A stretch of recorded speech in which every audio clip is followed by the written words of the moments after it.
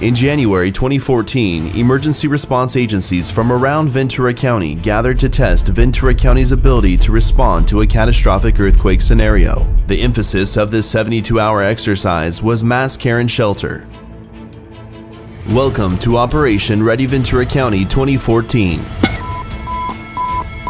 This is a drill. Engine Squad 50, Medic 494. Respond to a partial building collapse with injuries at the Anacapa Village. Cal State PD is on scene. Command 12, Town 3, Pack 10, V Fire 26. This is a drill.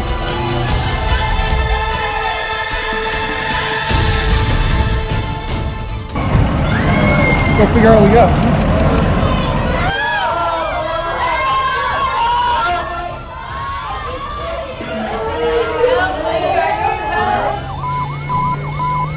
This is a drill. Medic Engine 4, Engine 64, Engine 26, Medic Engine 51, Engine 81, Engine 72, Engine 30. The exercise kicked off with a full-scale mass casualty incident which included the simulated collapse of a dormitory building at California State University, Channel Islands. 51, Ambulance 602, EMS 44, EMS 64.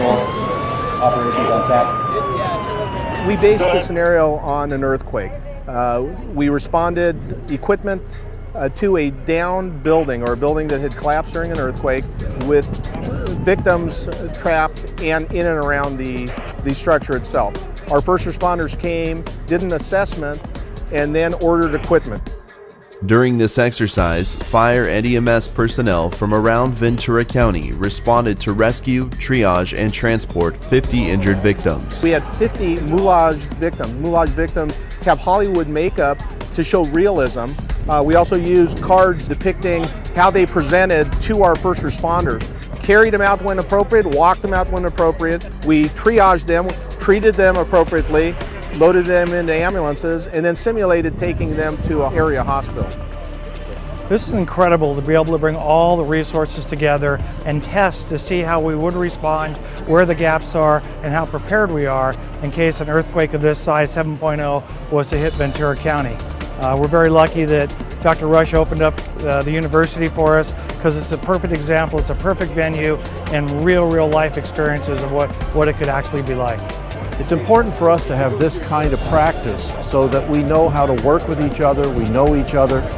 And I've said many times to any audience that my colleague presidents don't enjoy the kind of cooperation that I enjoy with the County of Ventura and its agencies. And the beauty of this operation is really getting everyone together. We have 6 fire agencies, 4 EMS agencies, 3 law enforcement agencies, and over 200 volunteers coming together, working cooperatively. That's the strength and the beauty of this exercise.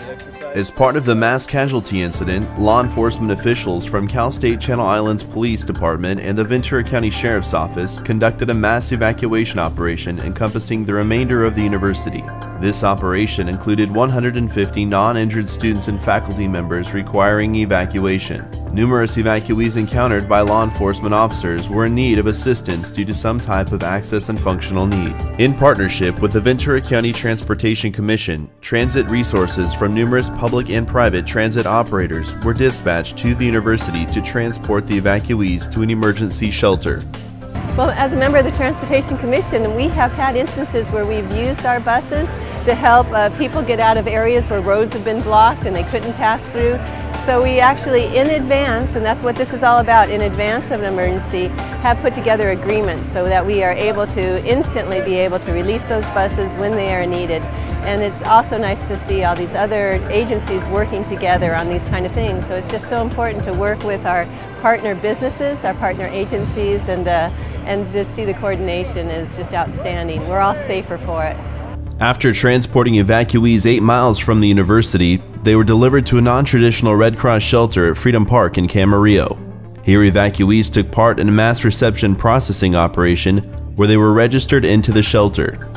The Red Cross for this non-traditional shelter is really responsible for the feeding piece and also the dormitory management. We also have disaster health services present, our disaster mental health, our disaster caseworkers, and our Red Cross logistics team, which is supporting the Red Cross operation.